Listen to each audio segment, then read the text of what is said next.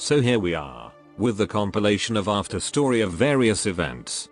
We'll be starting with the Browntails. The matriarch of the Browntails family, Ratatus, sends her sister Cirrus along with her husband Yucatan to Victoria. They are scheduled to meet with a Victorian magnate to discuss some business partnership. Ratatus warns Cirrus to not do anything stupid, as this will be the Browntails family's first step to contact with the outside world, and supposedly Cirrus' first time leaving the country.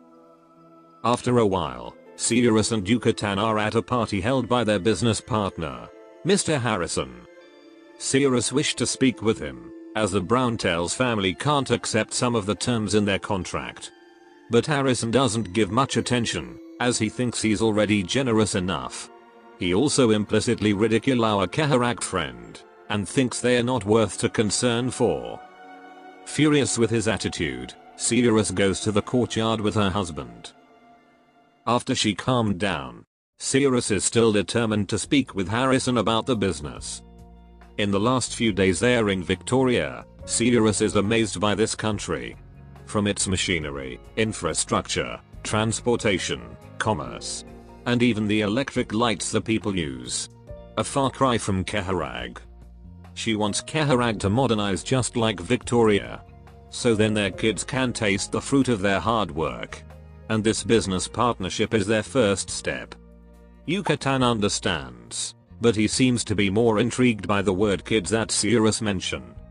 Cirrus then got all shy and said that the kids she meant is Keharak future children. But it seems raising a kid is already in her mind for quite some time. Well, after that, Cirrus talks about Silverash and Ratatus. Cirrus understands Silverash's intention to quickly modernize Keharag, after she sees the state of Victoria by herself. But she still doesn't forgive him for what he did, scheming the Browntails family. And she can sense that her sister hates Silverash more than her, but also admired him at the same time. Then Cirrus remembered the time when she was younger. Young Cirrus and Yucatan went outside their house to play but doesn't invite Ratatus. Ratatus is quite bitter about this, and Cirrus believes she's the one who told their grandpa about her little adventure, and got scolded afterward. A short while later, Cirrus wanted to speak with her sister. As expected, she ignored her but let Cirrus enter her room to see what she's been working on. As the heir of the Browntails, Ratatus got a lot of things to do at an early age. She's currently looking at some intel reports, and one of them is about Silverash, who will study abroad in Victoria. Both pretty much got the same burden as an heir of the Keharak 3 clans, and she envies Silverash as he can get away from this burden. But later it turns into some kind of admiration after he goes back from Victoria, leading his family and the country for the better. Back to the present, Cirrus realizes she must have been dumb, disagreeing with her sister and making trouble here and there, without realizing all the burden she has to endure at such a young age. Nevertheless, Ratatus still have faith in her, and of course Yucatan as well. Sometime later, the party got disturbed by a noble called Evans and his men. He is Harrison's business associate and supposedly the previous owner of this land. Evans found Harrison fraudulently snatching up shares, depressing prices, and then purchasing the land on the sly while Evans is away from Victoria. So Evans is here to give him some lessons. Harrison can't do much as he still needs Evans for his business. Not to mention he is a noble. On the other side, Cirrus got a plan. They take down some of Evans' men and call the police, forcing Evans to leave the place. After that, Cirrus approach Harrison to renegotiate their previous contract, as it seems Evans will cut his contract with Harrison soon enough. Cirrus offers the Browntails to become Harrison's new business associates, and also preventing Evans from threatening Harrison ever again.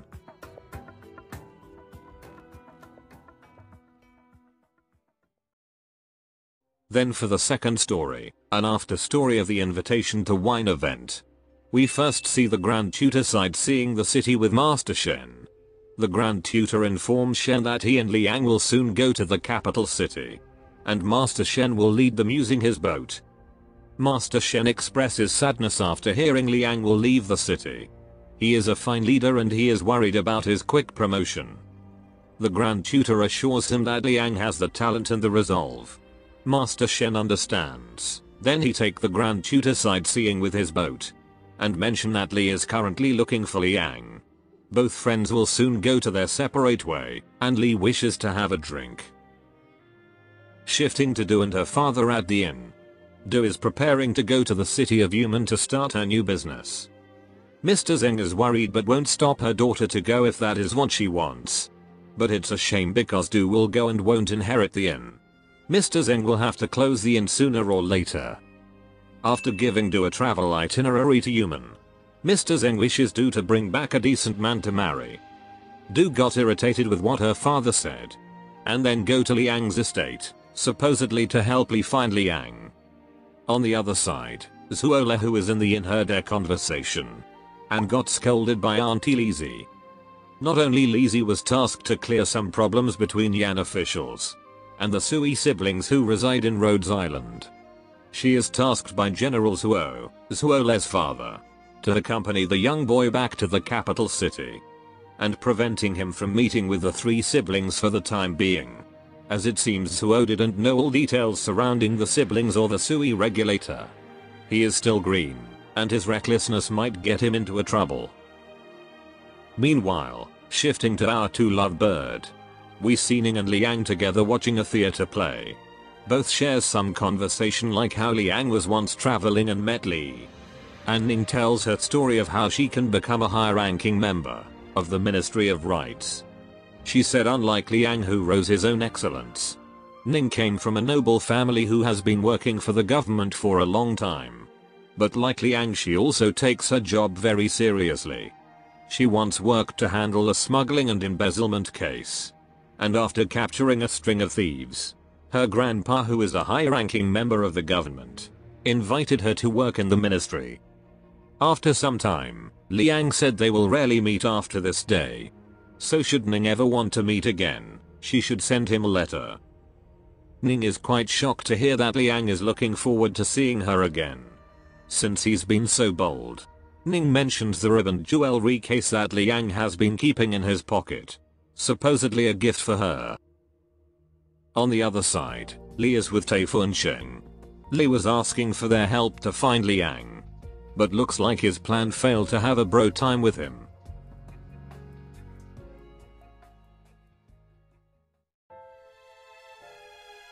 Now moving to the third story. After the whole shenanigans in Code of Brawl story, Capone and Gambino got a taste of Lungman's underground world rule.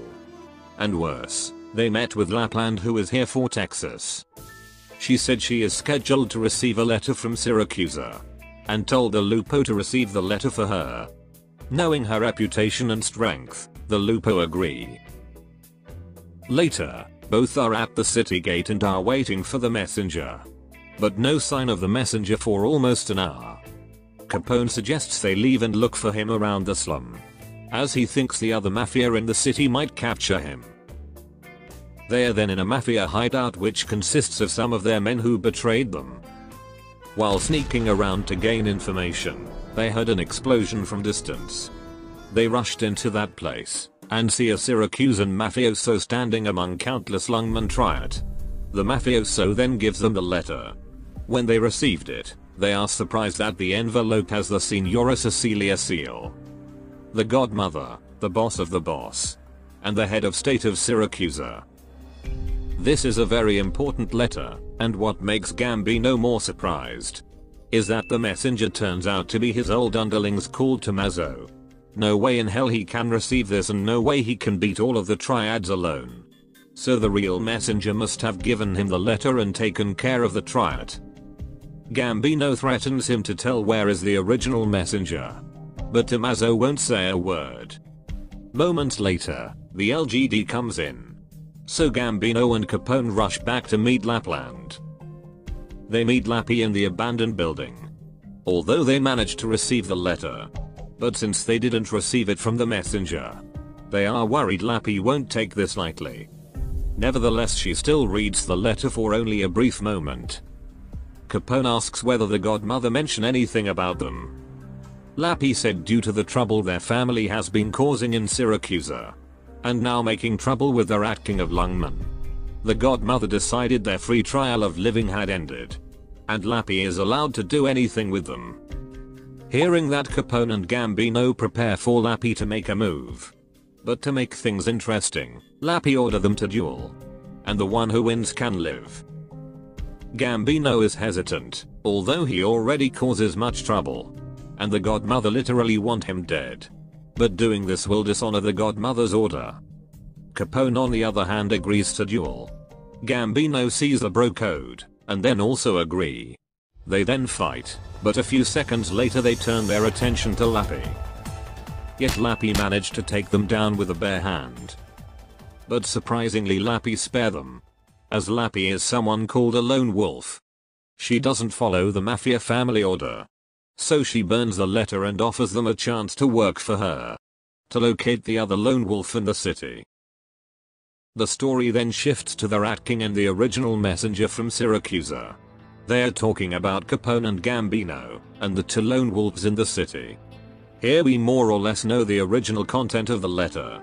The godmother has no plan to interfere with this bunch, out of respect for the Rat King, and as an apology for their transgression. And the Rat King can't do anything to them. The Rat King understands and also apologizes for the local triad that had been attacking the messenger earlier, and thank him for abiding by the code and not killing anyone. But then the messenger adds that the mafia might have to handle the two lone wolves themselves if the lone wolves interfere with the Syracuse family business, such as overthrowing the godmother or disbanding the family system. And once the messenger leaves, the Rat King orders his men to keep an eye on the messenger until he leaves the city. And to keep an eye on Lappy, as Texas got Emperor who has already taken care of her.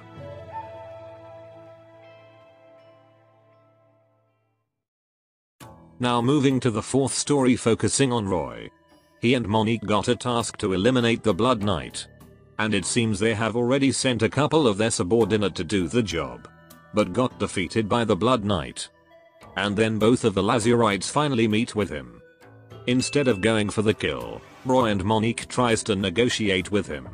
It is revealed they want to get out of Armless Union, either because they are tired of doing Hitman's job, or feeling the KGCC will soon end their life after their recent failures, or maybe both. So Roy and Monique wanted to fake their death and also the Blood Knight, as he is clearly being targeted by the KGCC even after retiring. And this job is perfect as dead in the hands of the Blood Knight is more believable. So they plan to fake their death and also the Blood Knight's death. The Blood Knight will lay low somewhere else, and the Lazurites will use their subordinate body to fool their boss, probably using some arts to make the bodies unrecognizable. And the two Lazurites will take a plastic surgery and live under a new identity. In this story, we also learned a little bit about Roy's story. Since young he was a hunter living in the countryside, living a relatively stable and peaceful life, but always wanted to improve his living condition. One day he met with an old man who turns out to be the Dark Steel. The Dark Steel recognizes his talent in archery, so he invited him to have a good life. And that is by becoming a hitman in the Armless Union.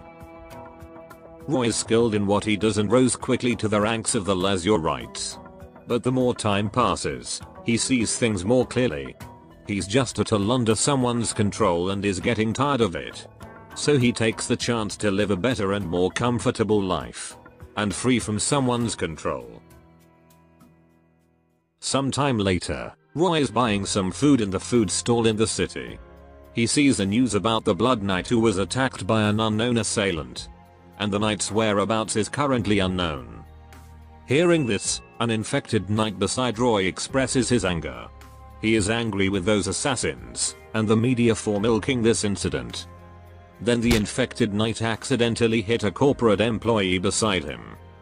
He pay it no mind, and one thing led to another. The three are in a conversation about this news. Seeing they get along quite well, the infected knight invites the two for a drink. Inside the tavern, the boys share their stories and problems. The infected knight just got lost in a match. Although his odds are higher, but he fights against a sponsored non-infected knight. So no way the company will let the infected knight wins. He also regrets his decision to become a competition knight, saying farming back in the countryside is better. As for the corporate slave, he said he always wanted to become a knight. Not a competition knight but rather the campaign knight. But alas, he got no skill in fighting. Roy then says the best way to get a better life is to get into business. Or becoming a salesman seems not bad either for a stable income. Hearing this, the corporate employee calls him naive. It's hard to join a good company, the work can give a big pressure, and it's hard to get out. He then said he ditched work today. He's so worn off and wanted to take a day off, but he's out of vacation days. And intentionally left his phone battery dead, so no one can bother him. That way he can fool himself that everything is alright. But damn, I can't imagine what will happen the next day. Even the employee is scared as hell since there's a mortgage need to be paid. After a while, the boys finish their drinks and the knight pays it all. For his hospitality, Roy suggests he stay for a night in this bar. And to mingle with the big crowd tomorrow, and keep his head low. Then he leaves the bar without elaborating on things he said. The knight pays no mind to what he said and goes out of the bar. But soon he is approached by some armorless union. The knight has been refusing to cooperate with the KGCC. And since the Blood Knight is no longer here to protect the infected knight, the armorless is free to take his life. Sometime later, Roy and Monique have done their plastic surgery. They are now under the new identity, Joel and Donna Terrell. A married couple apparently. Then suddenly the doctor comes in, and Joel immediately finishes him with a bow. As they need to prevent anyone from knowing they have done plastic surgery. Although judging from Donna's dialogue, it seems the Darksteel know about them. The two loving couple can now have a moment to relax and go on a vacation. Donna wanted to visit the beach, either it's Dos Oles or Siesta. But Joel suggests they buy a villa in the countryside and hunt some games. Wherever they go, they should make it a team effort.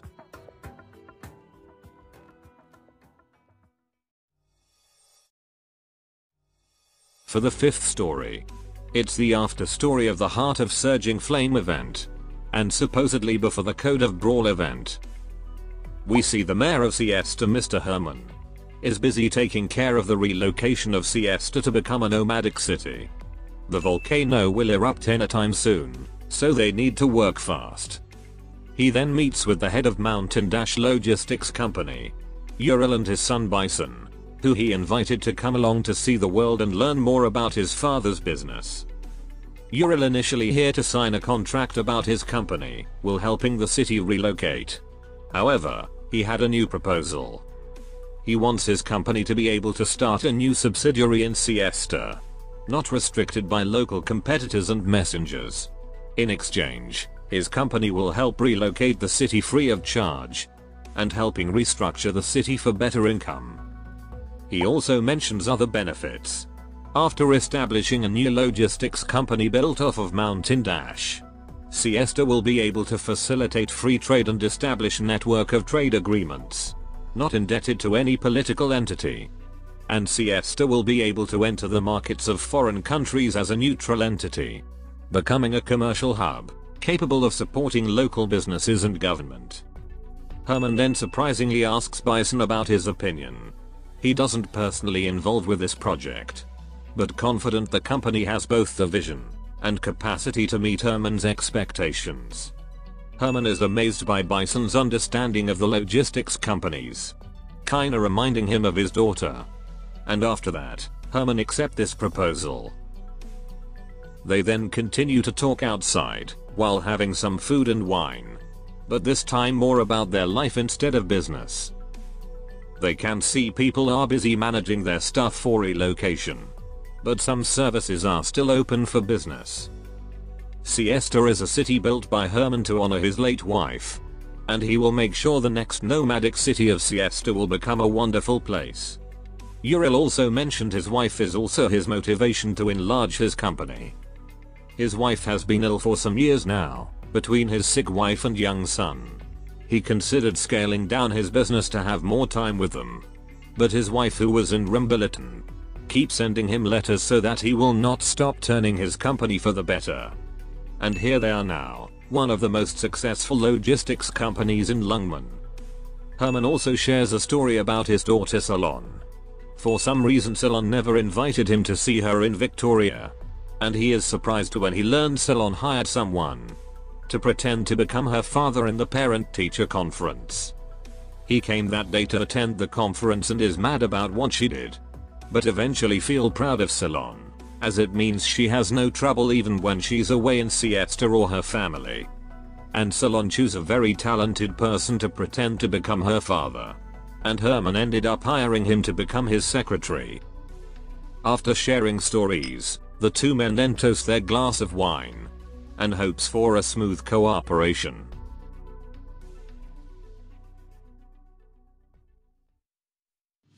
Moving to the last story, time for some comedic relief. After the Mansfield break event, Gisselton was incarcerated in Mansfield for impersonating a guard and assassination attempt on Anthony. He once sent a letter to his employer to free him from prison. It takes a while, but he finally receives a reply from his employer, telling Jess to be patient and cause no trouble. When the time is right, his employer will free him and double his compensation. But turns out he doesn't get any help from them for a long time. And even the letter is starting to yellow. But he still believes they will free him. He still keeps his calm and acts all haughty ever since he got imprisoned. And because of his attitude, other prisoners and guards tend to make fun of him. And guards often order him to do a special assignment. That is cleaning the toilet. But Gisselton pays no mind. Once he gets out, he will have his revenge. After toilet duty, Jess meets with a friend of his called Rick, who he has been helping with some stuff. But then other prisoners approach Jess and tell him to fight with them against the B-Zone prisoners. Gisselton doesn't want to do it, but he still goes to check things out. In the arena, a bunch of A-Zone and B-Zone prisoners gathered to fight, while the guards are just watching this as their entertainment. Gisselton got irritated by one of the B-Zone prisoners, but he remembered the letter from his employer to not cause trouble. So when the fight started, he just stand there like a statue. A couple of B-Zone prisoners turn their attention to Gisselton, but he uses his arts to harden his skin and prevent the prisoners from doing any harm. The A-Zone prisoners, who see this and had enough of his attitude, also started to attack him. One thing led to another. It's just Gisselton versus everyone. But they can't cause any harm because of his arts. So one of the prisoner goes to fetch the water Gisselton used to clean the toilets and splash him with it. He reeks with an awful smell, and the prisoners and guards laugh at him. He almost let out his anger, but he still remembers what his employer told him and goes back to his cell. After washing his clothes, he meets with Rick once again. Here it is revealed Jess has been nice to him for a reason. He loves to manipulate people, and he's trying to spark Rick's hatred toward his wife by giving him a fake letter from his wife, telling him that his wife had enough of him and will marry someone named Bill. But Gisselton messed up, as Bill, Rick's brother, is only 15. But then he convinces Rick again it must be other Bill, in which Rick thinks it's the carpenter he knew who just lost his wife. Then Jess tries to convince him to take revenge on his wife. But before Gisselton can finish, a guard calls Rick to go out. His family manages to raise money for bail, and the one who paid the bail is his wife. Hearing that, Rick is relieved and rushes to finish his parole paperwork. And just like that, Gisselton loses his entertainment. Then the guard approaches Gisselton. It is revealed the guards know everything about what he's trying to do. And luck's actually on Rick's side, as his wife just sold their house and scraped enough to pay the bail. The only trick the guards do is delaying Rick's paperwork for a week, so they can see Gisselton doing his tomfoolery longer. He got beaten, humiliated, and fooled, and almost fight with the guard in front of him, but soon calmed down after remembering the letter. While the guard is disappointed as he can't test his new taser on Jess, and then orders Jess to clean the toilets again.